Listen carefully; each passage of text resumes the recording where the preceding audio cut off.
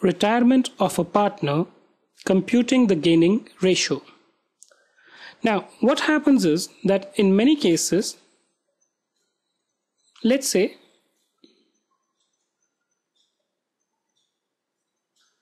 these are the three people, A, B, and C.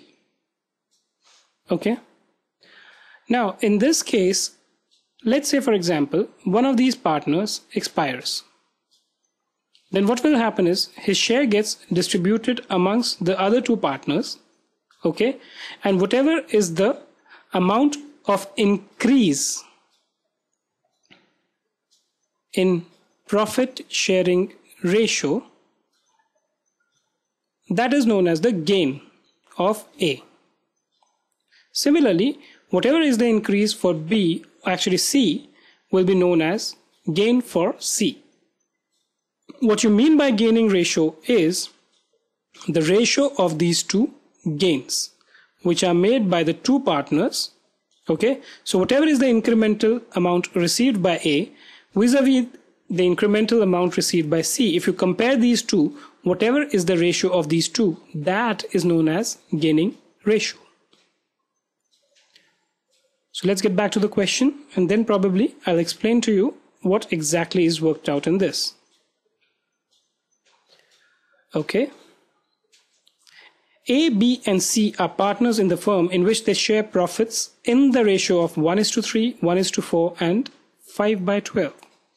So 1:3, 1:4, and 5/12.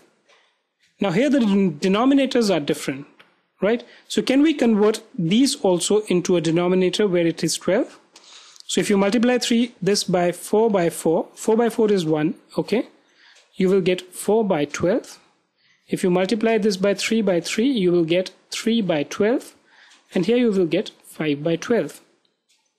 Just to mention, this is the ratio of A, B, and C.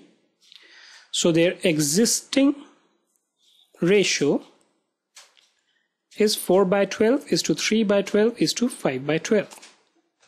B expires. Sad thing. He's crossed out. Okay. Then in that case, what will happen? We saw it in the previous video. If you haven't had a chance to go through it, please go through it. That if a partner moves out, whether by way of a retirement or due to death, his share is distributed amongst the old partners in their existing ratio. Right? So basically, A over here, okay, will get what? He will get 4/12 of 3/12. He will get 4/12, right? Or wrong? This is actually wrong. Can any one of you guess what it will be? I told you it is shared in the ratio of their numerators. Or in other words, the sharing has to be in the ratio of 4:5. Right? And 4:5 is what? 4/9 is to 5/9. Right? So A will get 4/9 of B's share, and C will get 5/9 of B's share. Right? Or in other words, you can just write it down as 4 times 3 gives you 12, divided by 9 into 12, or 1:9. Right? And similarly for this you get 15 by 9 times 12 gives you, okay, how much?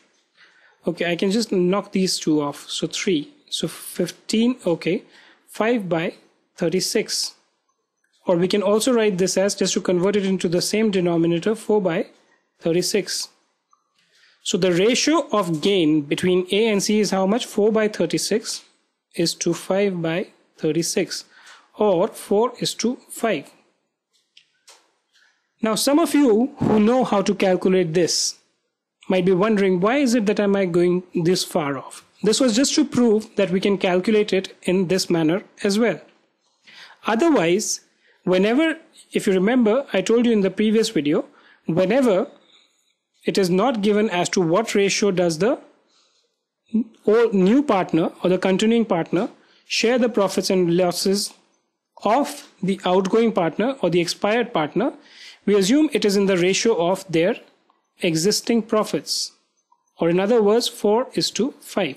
We could have simply said this like this also, but the reason I did this calculation was just to make the concept clear in your mind.